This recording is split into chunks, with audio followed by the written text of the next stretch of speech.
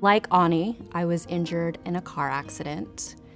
So it was something that I, like kind of came out of nowhere and I didn't expect to happen, and totally changed my life.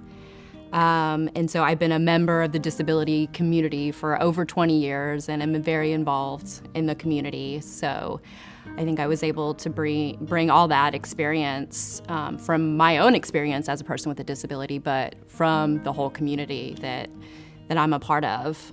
So I could kind of draw on all those experiences and resources to play her as authentically as possible.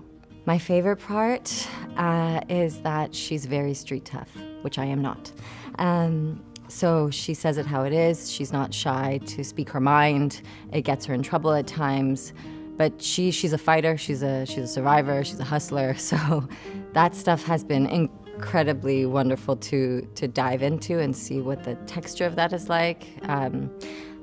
However, I think to add to that, I think that's also one of the challenges, because there's a cost to that. There's a cost to being so tough.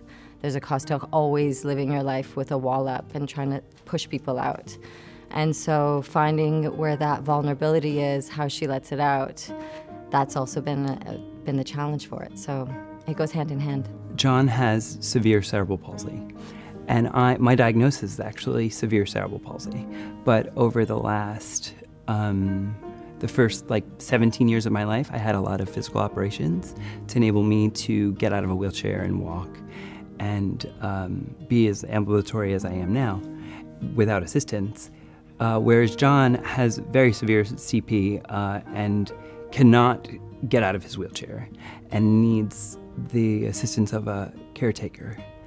I have never experienced sort of the severity in that way, but the challenges and struggles that I have had with cerebral palsy definitely clued me into a lot of what John was going through. I just like his unabashedness.